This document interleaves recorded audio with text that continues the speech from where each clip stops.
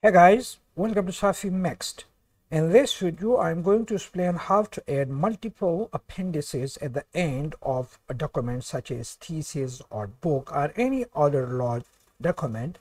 At the moment, I have a Latex document which consists of two chapters. This is chapter 1 and this is chapter 2, and I have added two appendices, appendix B and here is appendix A. And I'm going to explain how can we do this in Latex. So let's go to the Latex document. If you look at the document, I'm using the document class report, and I have added three packages, mathematical packages, because the document contains a lot of mathematics. So I'm adding these packages. Then I begin the document, and I include the chapters because I have written the chapters in separate documents, and here I have given the path. If you don't know how to include chapters into a document from different folders in different documents, I have a video on this as well, and I would add the link to that video to the description of this video. If you are interested in, you can watch that video too. But I would just like to give a glimpse of how can we prepare a chapter in order to include it in a main document, and that I would like to go to my main folder. Here you see inside the main folder I have constructed another folder in which I'm putting the appendices, appendix 1 and appendix 2, and here are the chapters. This is chapter 1, this is chapter 2. If I open chapter 1, you see I have labeled chapter 1 over here, so that if I want to refer to this chapter somewhere in the document, I can do that.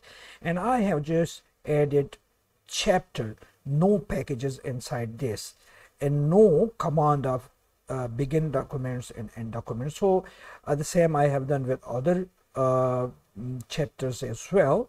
Now what I do, I first bring the chapters, that is chapter 1 and chapter 2, by giving the path inside by putting the path inside the include command.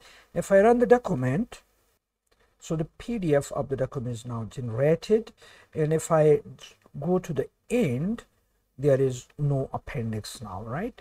And I want to add the appendices. So I come back to the main file, and here after the chapters I add the command appendix, and then I again use the same command, like I copy this and I paste this over here, and since the appendices are also inside the folder chapter, therefore I leave that path as it is, and I replace the chapter with appendix, with the name of the appendix, and I have given the name appendix 1. If I build document now,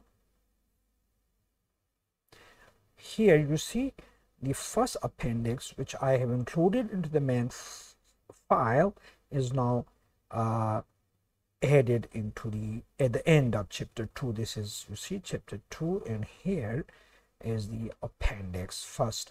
If I do the same for the second appendix, I just copy this and I paste it after this by pressing the Control V button, and I change the name of the second to appendix 2 because I have named the second appendix as appendix 2.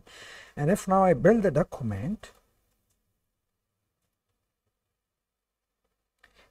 you see the second appendix, which is appendix B. This is my second appendix. I have named this 2, and appendix A, and this is appendix B. Now I want to show you how can we prepare the document for appendix. So I open one of them, like appendix A, and if you see here, I have created the documents under the heading chapter, and I have given the name, this is my first appendix. You can give any name at this position, and that would appear in the main document.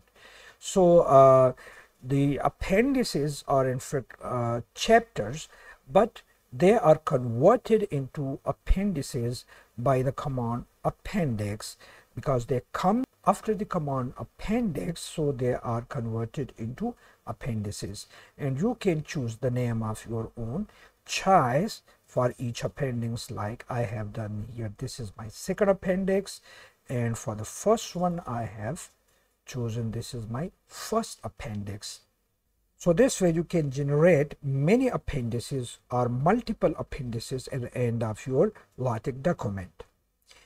At the end, if you haven't yet subscribed to Safi Next, kindly support the channel by pressing the subscribe button. And if you like the video, don't forget to press the like button and share with others too. Thanks for watching.